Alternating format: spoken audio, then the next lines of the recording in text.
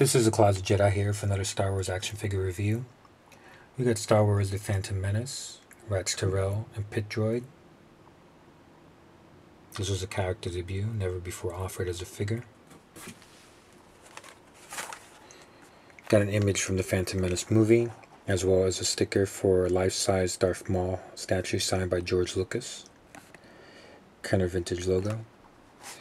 It's got a good look. So you've got a Tyerell.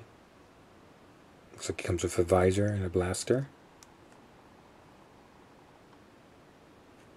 You've got a Pit Droid.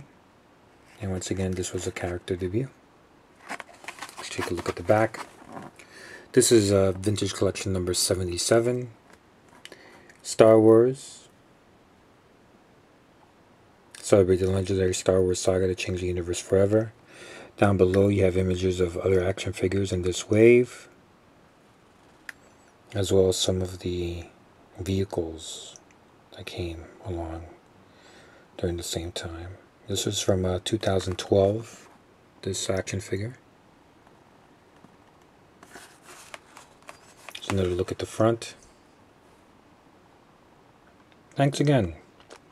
Hope you liked the Star Wars action figure review. This was a Closet Jedi. Please check out my blog and give me a comment down below. Let me know how things are.